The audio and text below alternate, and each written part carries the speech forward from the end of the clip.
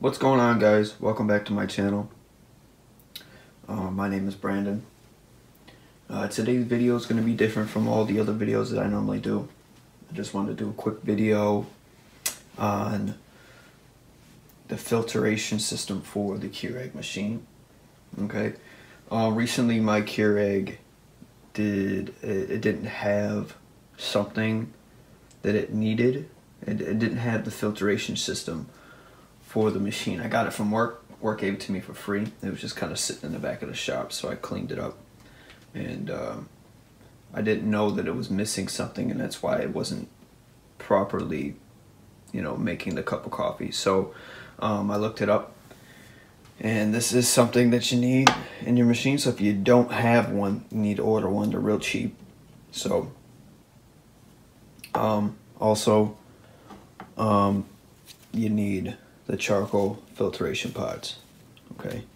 Now in the directions it says you need to do a few things before you could put it in there and actually have it start filtering your coffee. So this video is kind of just gonna go over those things just in case you have one and you need to know how to put in new pods, or you just got one and it didn't come with instructions, because it just depends on the person that you buy it from. Okay. So the first thing in the instructions, it says you need to soak the pod in some water. Okay. It says to soak it for 5 minutes. So I'm going to do that now.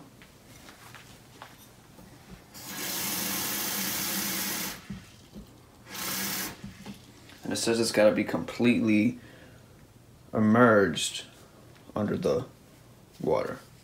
It can't be floating on the top. It's got to be submerged into water like that. I've seen in other videos sometimes they float up and you got to keep on pushing it down, but mine actually stuck down, so we'll let that do its thing. Okay, so now that it's been 5 minutes, it says that you need to rinse the pod for 60 seconds under your faucet. So I'm going to do that real quick.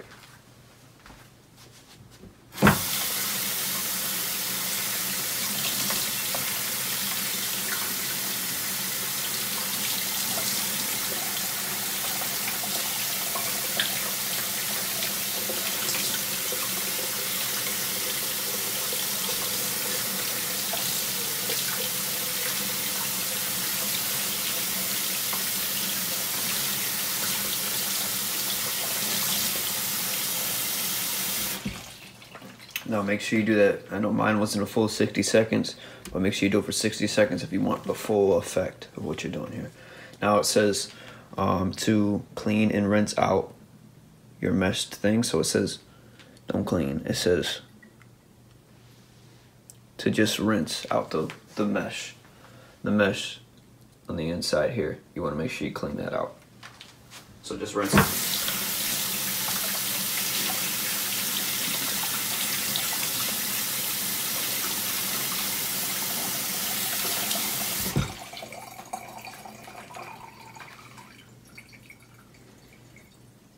Okay, so now you're going to put the thing together. I'm going to put the pod in like this. Actually, just kidding. We're going to put it in like this. And then we're going to slide the bottom on like that. Just like this. And then you got your whole situation all set. Now you're going to add that to that little circle right there. Okay, so you're gonna clip her on just like that. Should snap right in. Okay, and you're gonna fill it up with water.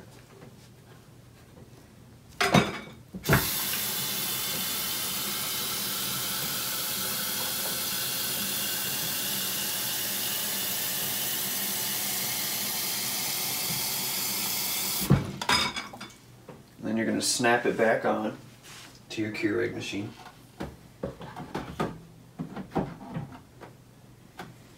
Put your lid back on.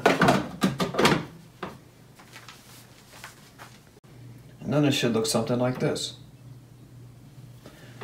Alright guys, thank you for watching, and I'll see you in the next video.